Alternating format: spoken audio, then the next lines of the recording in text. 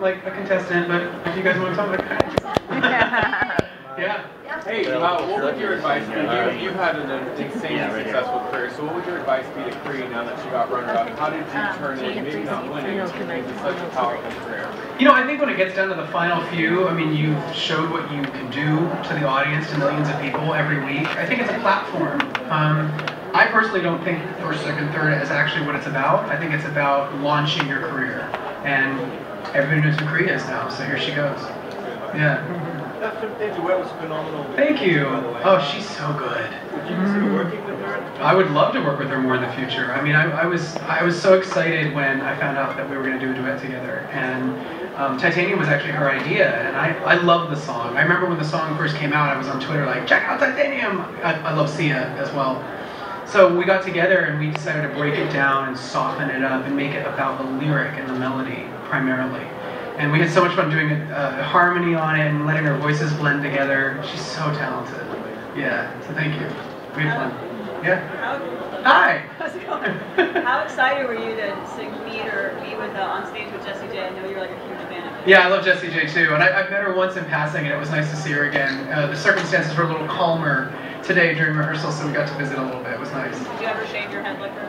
I don't think I can pull off this super short hair. I don't have her cheekbones, but you know, I love her. I think she looks really fierce right now. Yeah. Will we get the chance next year to see you as a judge on the show? I don't. You tell me. I don't know. I wish I had that information. I don't know. Would you consider that?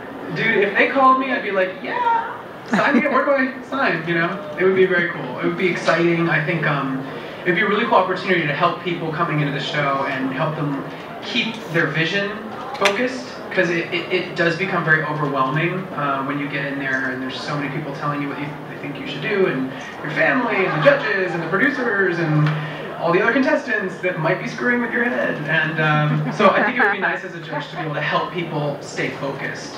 It gets crazy, you know, and to help them reach their dreams. That would be such a reward.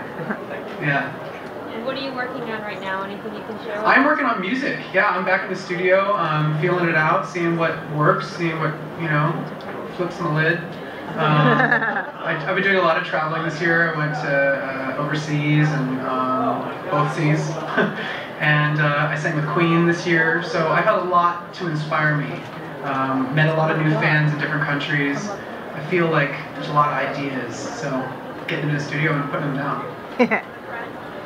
What was it like having Idol as a platform, and how has it helped you with your career all the way to now? I mean, it's definitely like a boot camp. I mean, you get up there every week and they work you to the bone. You have a lot to do and all sorts of things that train you. You're in the studio. That was training for me. Really working fast and getting your ideas out.